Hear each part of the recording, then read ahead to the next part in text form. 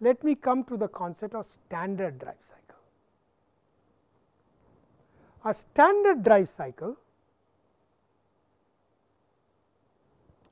is standardized and standardized by some body, not normally motor vehicles authority in a country,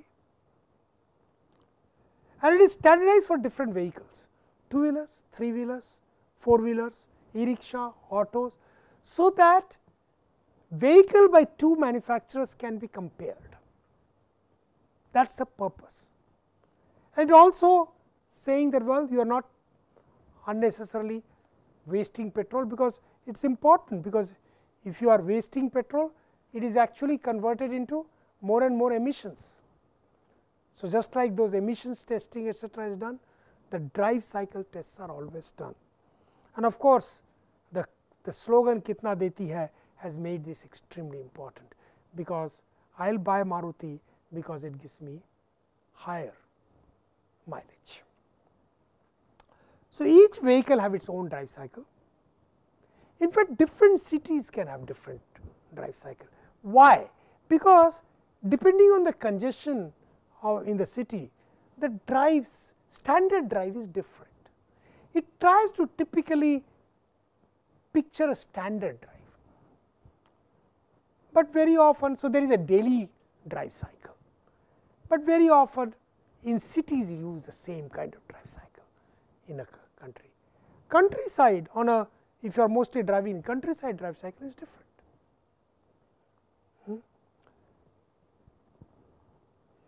Usually climbing a slope or climbing down is not standardized as a drive cycle, but if you are actually driving a vehicle in a place like Trivandrum, which has a huge slope going up and down most of the time, it does not make a sense to have a daily drive cycle which is on flat road. You have to define a drive cycle for Trivandrum, which will have to take into account the slope up and slope down. So, it is up, one can define. In fact, in the things that I am going to give you, while I will mostly talk about flat road, I am going to give you some examples or some assignments where I will say, let us have a slope up and down, what is the energy consumed per kilometer. Different countries have different drive cycle or different continents. For example, in Europe vehicles drive at 150 kilometer per hour. In India, they do not drive at more than 90 kilometer per hour. So, Europe will have a different drive cycle, we will have a different drive cycle, US will have different. In fact, within US also states have different drive cycles, because they have different kilometer per hour limits. It will take into account also the average roads, what are your speed limits, you are not supposed to drive at higher speed than speed limit.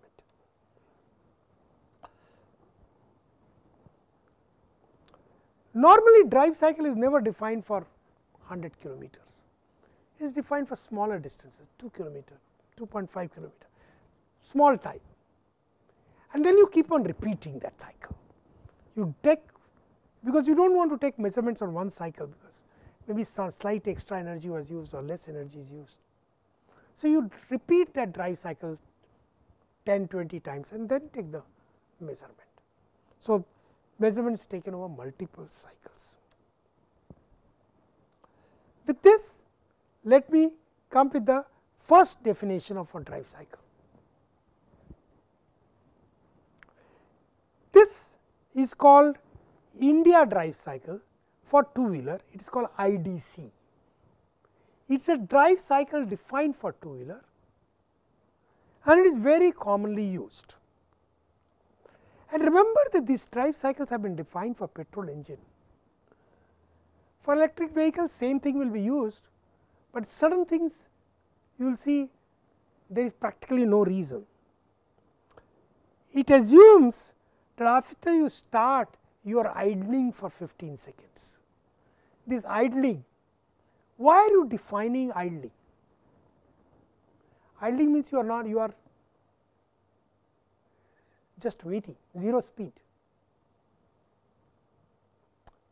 In electric vehicle, during 0 speed, you will consume 0 energy, By the way, auxiliary things like lights etc. are never used in standard drive cycle measurements, that is extra.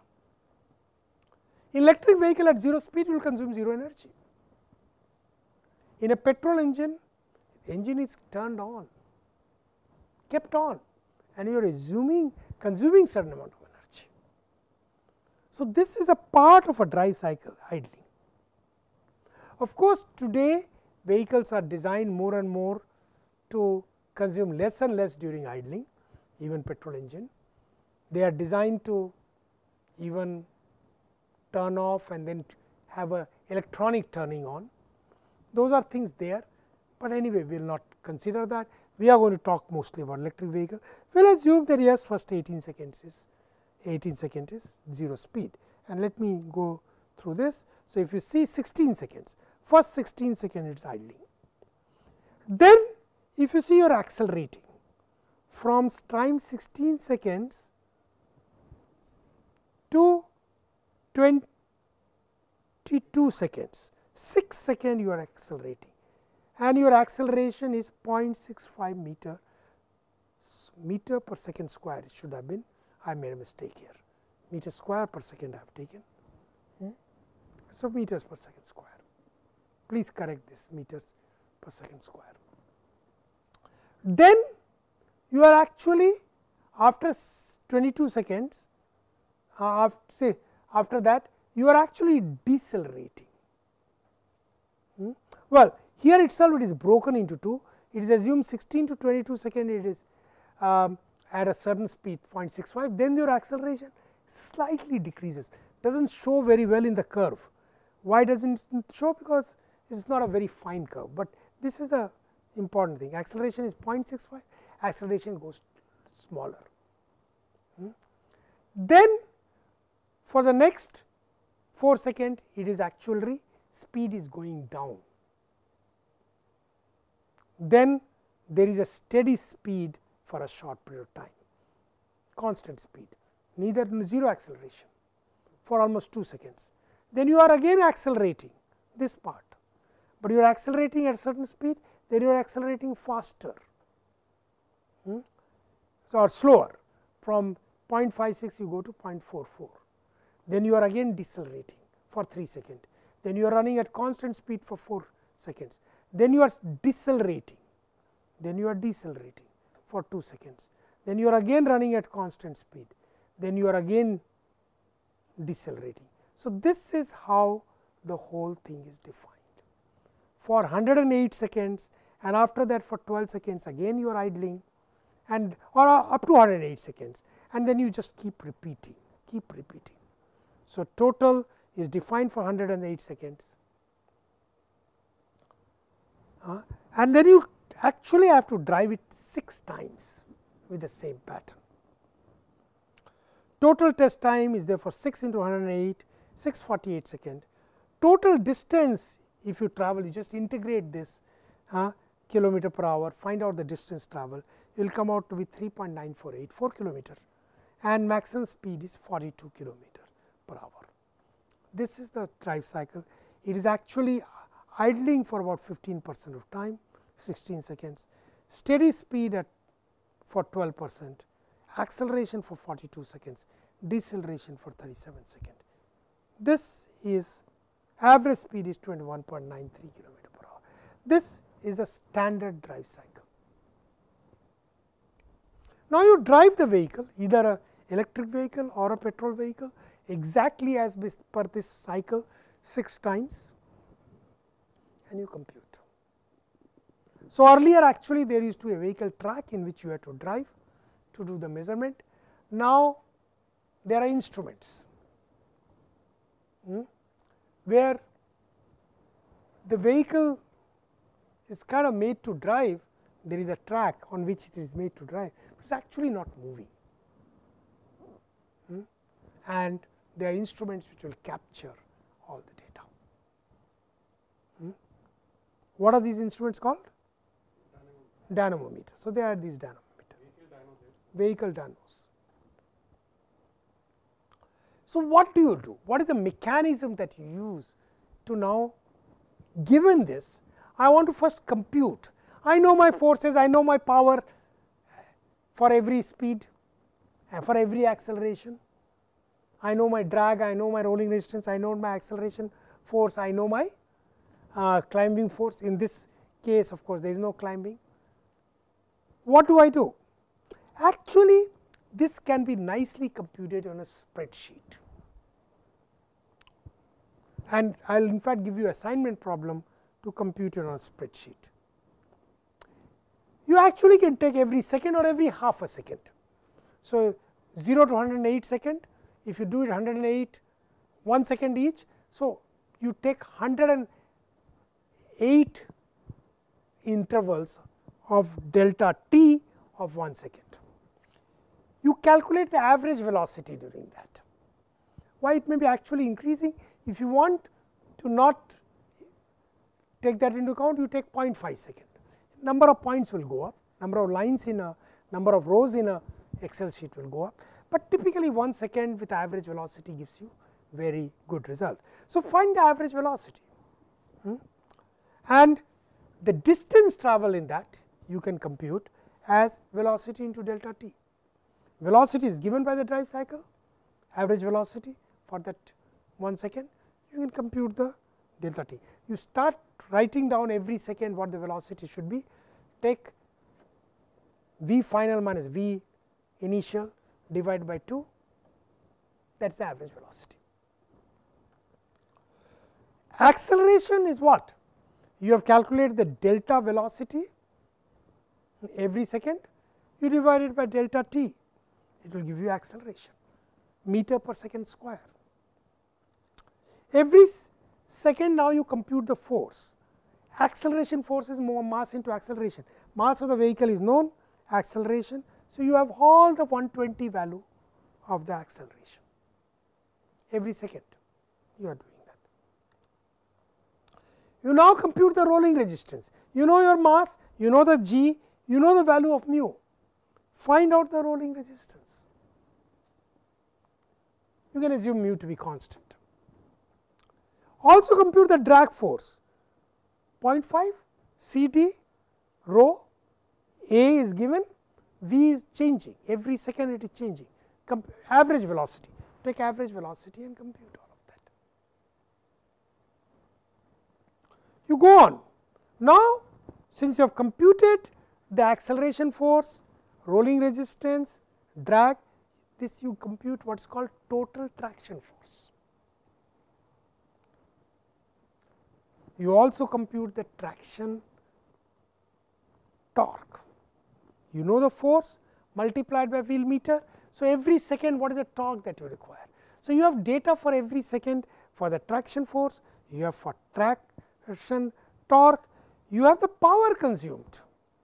It is a force multiplied by velocity. So, you already have got the total traction force, you take the average velocity, multiply that, you get every second what is the power consumed. And if there is a deceleration and you want to take that into account, take the value of r. If r is negative, then you take r into f track into v. So, r is equal to 1 if it is acceleration.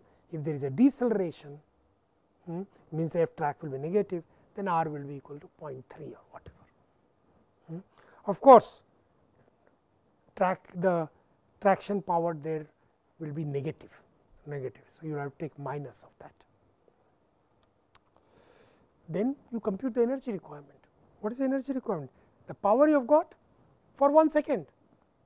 Integrate the power or take the power in the beginning and power in the end and subtract it, divide by 2, multiply it by 1 second, that will give you the energy. So, you have the traction force, torque, power and energy. You create a spreadsheet, and for example, I will actually do that for a two-wheeler,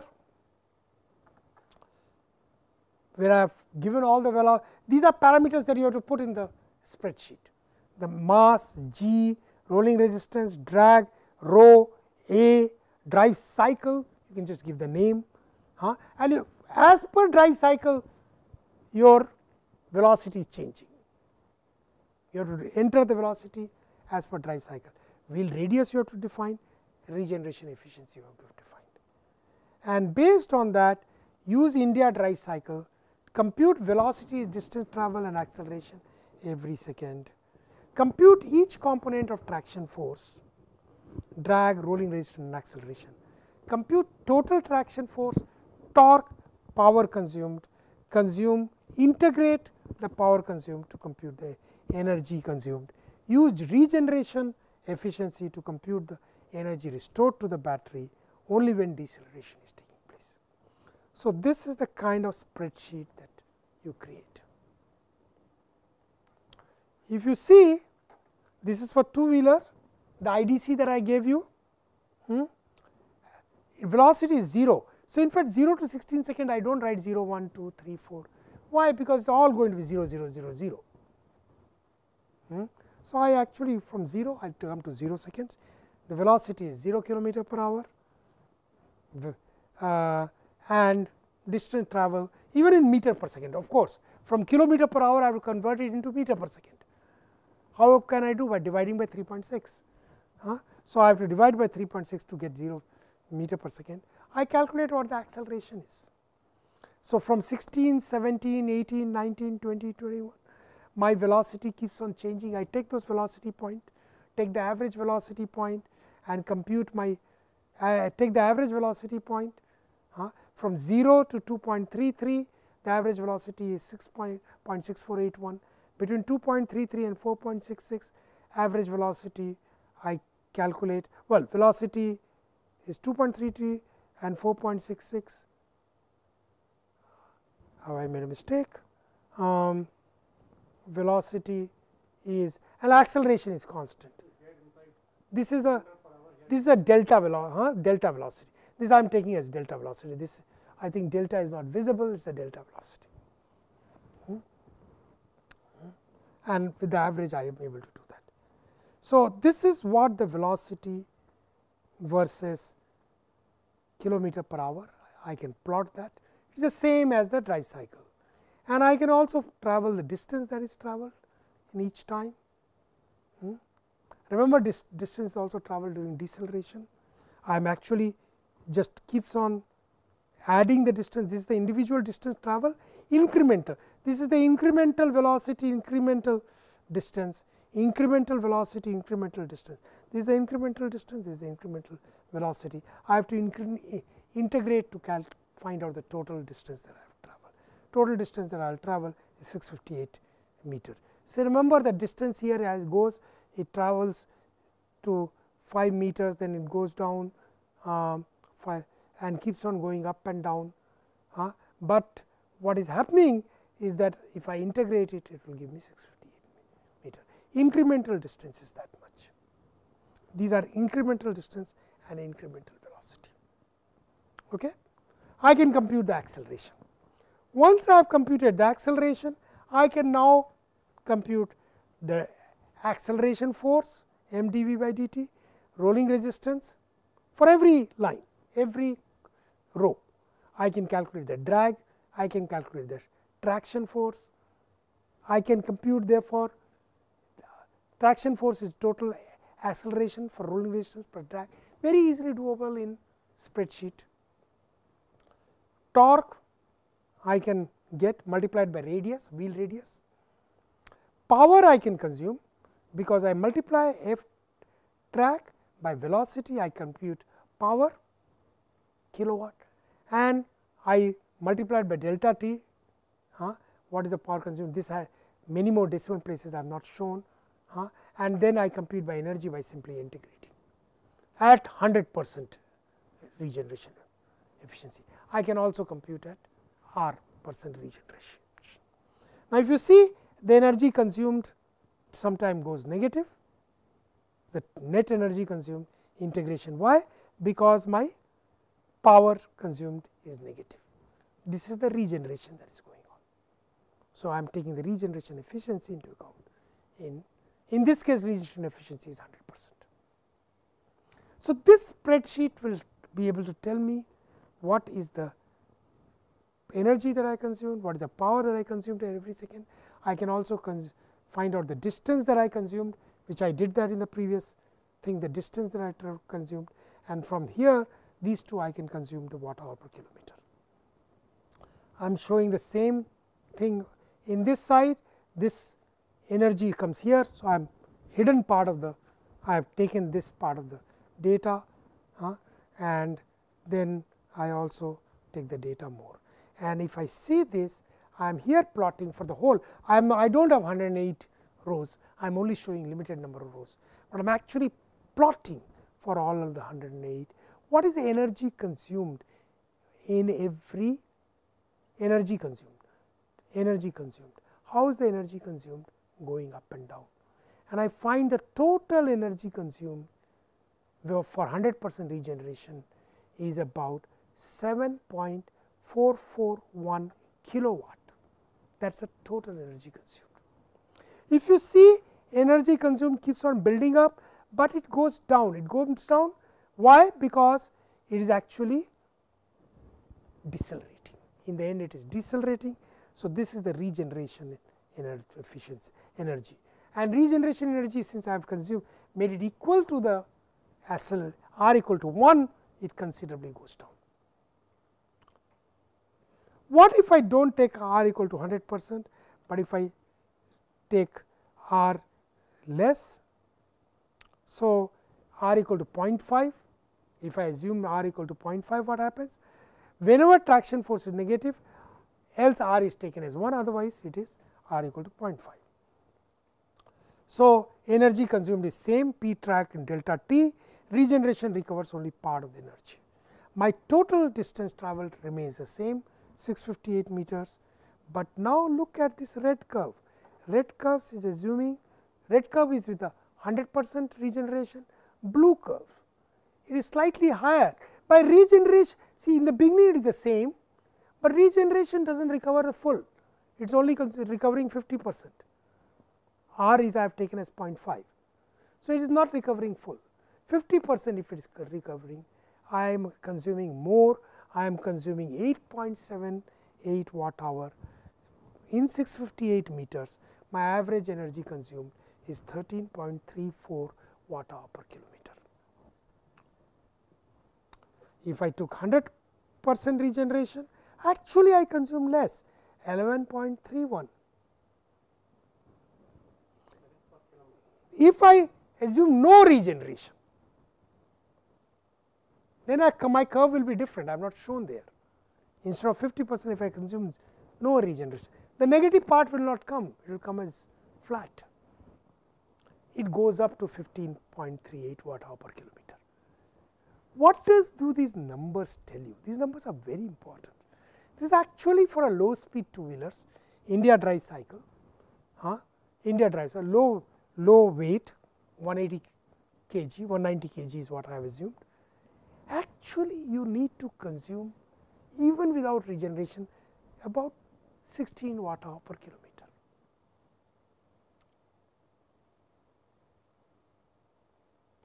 Of course, I have made a number of assumptions here. This is as per theory, assuming that as all the forces. In reality, what happens? Well, I should get pretty much close to this, very close to this, because my rolling resistance is actual, my drag is actual. What is non-ideal is motor.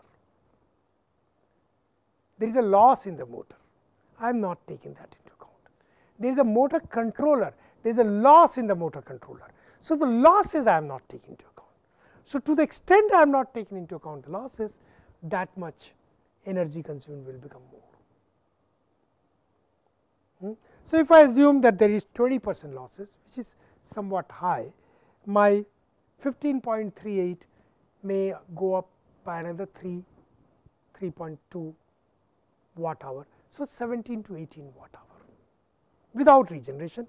With regeneration, depending on the amount of regeneration, I should be 15-16 watt hour per kg. Another thing that I am not taking into account is auxiliary, is the light on. So, if that whenever that is turned on, there will be some extra energy consumed. But we are still a light two wheeler, should not consume more than 20 watt hour per kilometer. A good one may consume 16-17 watt hour per kilometer to 20 kilowatt hour per kilometer. That is what I can, even from computation I can tell you. This I did for a two-wheeler. I will stop here, and in the next class there is an assignment. The assignment is pretty much what I did. Prepare a spreadsheet for two-wheeler IDC with the data that I have already given. Obtain the traction force, traction power, torque every second, and compute. This time I am going to ask you to compute for r equal to 0.3. You cannot just copy the results that I have produced. You actually have to build this spreadsheet. This is an assignment that I am going to give you. You have to build it. It will take a little bit of work. It will take you about an hour, 2 hours of work, but you will find that you will be able to actually do this. Now I am going to change the drive cycle. And I assume that 100 seconds in the first 100 seconds in the drive cycle is exactly what I defined for IDC. But after that it climbs a slope at 5 degrees for 10 seconds, climbs a slope, and then the vehicle is taken to 0 speed. Climbing it at a constant speed, I have taken it at a low enough speed, then the vehicle goes to 0 second, just like in IDC. So, I have changed your drive cycle. You add that in your spreadsheet, change that. Now, this extra, take a copy of that spreadsheet and add a few rows saying it is now climbing up. Add one more force, the gradient force. Nothing else changes. So, traction force is the previous 3 plus gradient force, and compute. This is a home assignment. If you do this, you will actually get a very good feel for everything we have done so far, because it includes all the forces: acceleration force, the force due to drag, force due to slope, force due to rolling resistance. It tells you how to compute the total force. It tells you how to compute the torque. We have not talked too much about the torque, but we will talk about torque some other time. It tells you what is the energy, power consumed, and every second energy consumed. Of course, assuming motor and controller and batteries to be ideal. If it is non-ideal, we will look at it. Actually, to sum up, a low end two-wheeler consumes only about 16 watt hour per kilometer without taking into account regeneration. As I told you, with 50% regeneration gives you a very good result. So, it can travel 70 kilometer in 1 kilowatt hour. We will assume that 1.25 kilowatt hour is the actual battery. We are only using 1 kilowatt hour of that. So, it can actually give me 70 kilometer with regeneration. But if the regeneration is not that good, it will not give me. But as I point out, computation does not take into account assumes that every element of the drive is ideal. Inefficiencies may add up to around 20%, and it does not take into account the auxiliary energy used. This is where I will stop, but in the next class I am going to talk about e-auto, e-cycle, e-rickshaw and compact sedan. Pretty much repeat what I have done today, but with slightly different numbers.